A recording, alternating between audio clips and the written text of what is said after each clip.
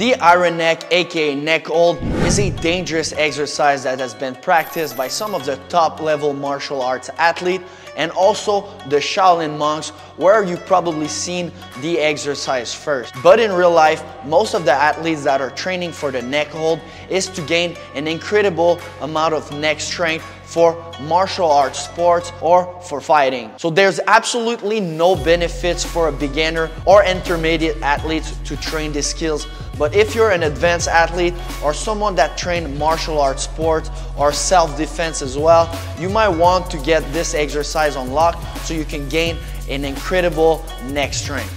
So that's why in this video, I'm gonna show you the exact progression that I've been using to unlock these skills and also the step-by-step progression to get you there. So as I said before, I know a lot of you guys want to learn these skills, and even if I don't do this tutorial, you're gonna try it. So I'm gonna do my best to give you all the tips that I know to unlock these skills safely, but make sure that you practice these skills at your own risk and that you're aware of the injury that could come with if you're overtraining or if you're performing some of the exercise the wrong way. So let's not waste any more time and let's get started, guys.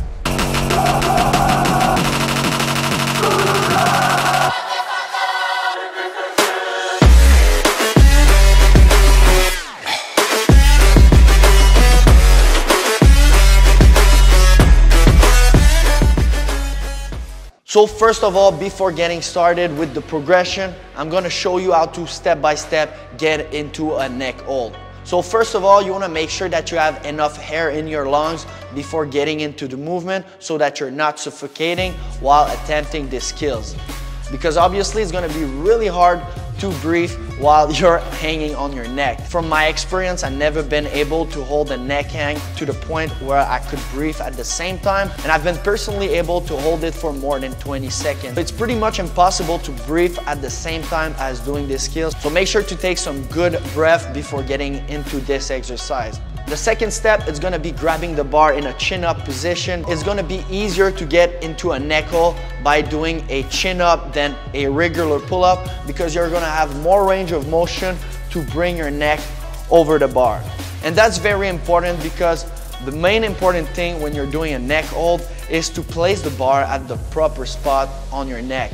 If you place the bar under your jaw, unfortunately it's gonna be really painful and you're probably not gonna be able to hold it because it's not gonna create that locked effect that you wanna do while bringing your neck totally over the bar and creating a lock while engaging your muscle. So the third step is gonna be putting your neck at the proper spot and create the lock effect as I mentioned before, but also engaging your core to be in an L-sit position, because if you're holding the neck hang in a vertical position, it's gonna be really hard to also hold the skills because all the pressure is gonna be at a single spot on your neck. But if you're holding an L-sit, it's gonna generate more balance in your neck hold and it's gonna spread the tension all over your neck and not in just one single area. I know it sounds a little bit weird and you might thought that it would actually be harder to hold the neck hold in an L-sit position, but that's the reason why I'm doing this in the video. It's because it's allowing me to create a balance with my body, because otherwise I'd be really just hanging by my neck and it will be much harder for me to engage all the proper muscle while not engaging my core at the same time. And the fourth step, when you're into the position before releasing your hands, you want to make sure that you're really engaging your neck. So you're gonna need to not only engage the muscle of your neck, but also of your core at the same time to create a stability and balance while holding on your neck.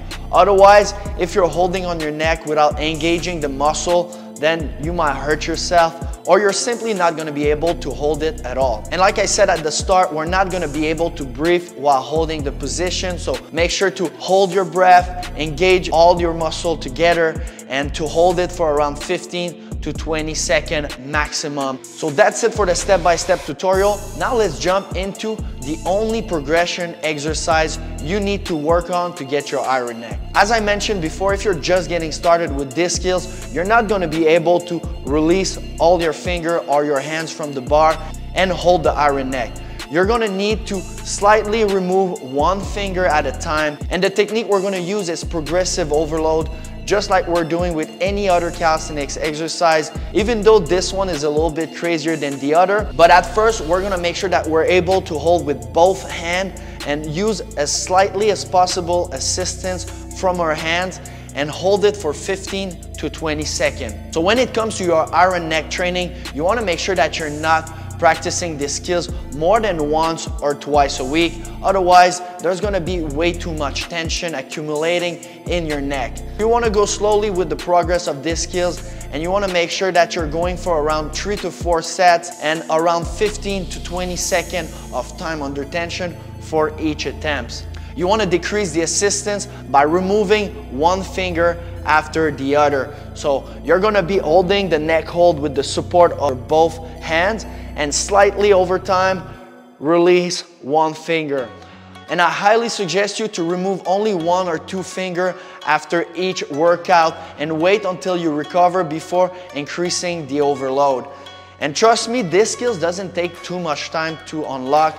Mostly if you're already an advanced athlete, which you should be to be starting these skills, then your neck strength should already be at a certain level and you're gonna be able to adapt to these skills pretty fast. So make sure to be patient with your progress and also train smart, because as I mentioned before, this is not a skills you wanna overtrain or get injured. Also guys, if you enjoyed this type of content, make sure to subscribe. It's gonna help us reach more people and spread calisthenics to the whole worldwide community. I know it's a crazy skills, we just went over it, but trust me, with time and dedication, anything is possible. And make sure to safely follow these exercises and avoid overtraining. Thanks again for watching. Make sure to subscribe, smash that like button, and I'll see you on the next one. Peace out.